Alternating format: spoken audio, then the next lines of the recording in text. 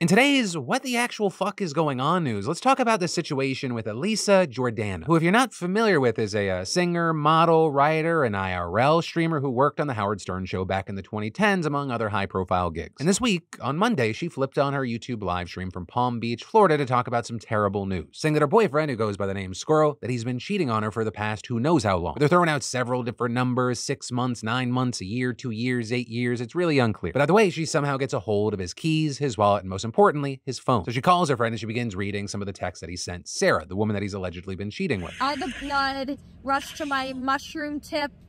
0 left for brain per usual. I'm gonna buy you a burqa. He told me she meant nothing to him, and that's exactly what he told her about me. The same thing. I'm just attached to him because I'm like afraid I'm not gonna meet anybody else.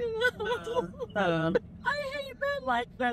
So seemingly a messy situation, one where people would understandably be upset, but rather than just being like, hey, I'm gonna break up with a cheating douchebag today, she straps on her seatbelt, she kicks the car into drive, and she calls Sarah. Hi, is this Sarah?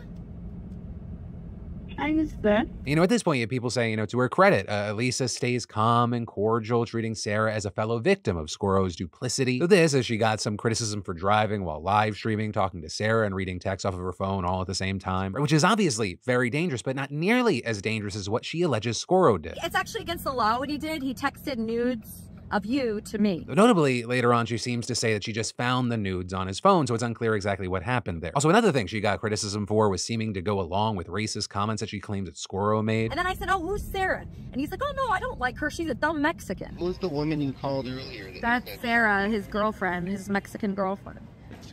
Hates Mexicans, by the way. So there you have people saying she doesn't seem to actually agree with that racism, right? She's just quoting him. But whatever the case, she decides to go on a shopping spree and she drives to a mall, where they're threatening to use Squirrel's credit card and then flashing his money to the camera. And so at some point, Squirrel apparently catches wind that all of this is happening. And he apparently gets a cop to intercept Elisa in the parking lot, with the officer ordering Elisa to give him back his phone and keys and pointing to him a short distance away. There's nothing violent happening.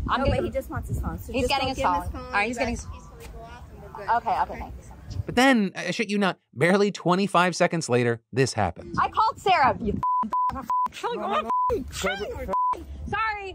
Do you want to go to jail? Not really, no. And so she gets into the car, and then why is this happening? He gets in as well. And at first, it's just awkward. But to make it even weirder, he's sitting there and just listening to live donations like this. James donated $5. What a cheating snake. Then they're just driving in silence as Here I Go Again by Whitesnake's playing on the speakers. So eventually they turn that off and they take some calls from live stream viewers. And it goes exactly how you'd expect. Where's your chin, dude? Where did it go? You look like an adult baby. And so that goes on for a while, with Elisa saying how she posted Sarah's phone number, home address, full name, and Venmo account on a Discord server. And then just adding fuel to the fire, they get Sarah back on the phone. With then, and here's the big thing, I can't show this in today's show, but at different points, Elisa starts punching and slapping Squirrel in the face and body. And after one strike that he claims nearly broke his nose, he says, next time you f***ing touch me, I'll f***ing deck you.